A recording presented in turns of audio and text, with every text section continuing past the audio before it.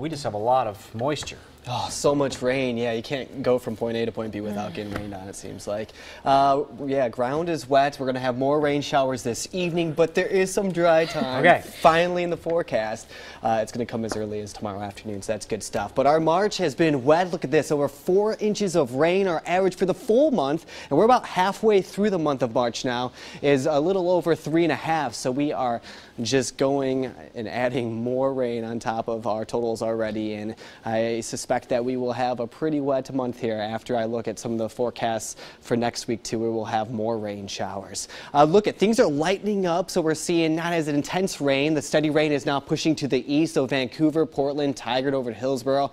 Pretty dry at this time, and we're going to see more dry time as we go into our Thursday.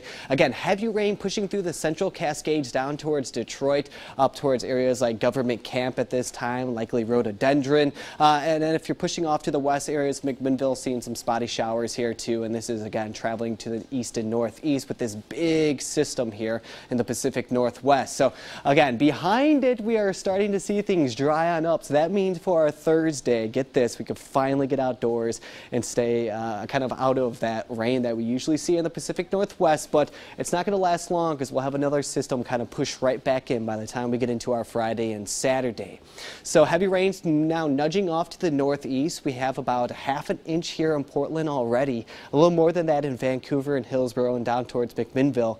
But look at the coast, over an inch of rain since midnight, about 1.25 inches there for Tillamook as well as Newport. Not as heavy rain off to the northwest, and if you're on the east side of the state, things are looking a little bit better, where you likely haven't seen any rain at all.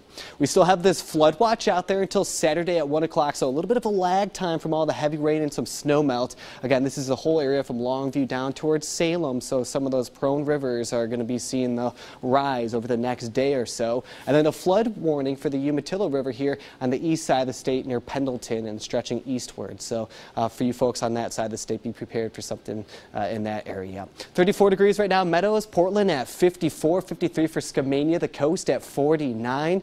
Riverview this afternoon, we had those spotty showers on and off. You could tell that the Columbia is just looking really high right now and still pretty overcast at this time. 7 to 9 o'clock, still some spotty showers, but mainly dry. Temperatures right around the 50s, 49 degrees by 9 o'clock. Again, some spotty showers, but I think we'll stay likely on the drier side of things. Here goes the rain, and now it pushes off to the east. We get into tomorrow morning. Sally will have your updates for you, but it looks like a nice dry start to the commute. By the afternoon, still some spotty showers around the area, but most of us should be, again, seeing some sunshine, just some passing clouds and a little bit of blue sky out there.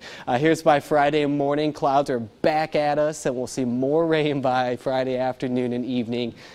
More drenching rainfall by Friday evening. So we can't get away from the rain. We'll see it return Friday and Saturday to kick off the weekend. But if you have plans on Sunday and Monday, look at that. We'll be nudging towards 60 degrees. Yes. First day of spring is going to be feeling like that. Yay. Look at that.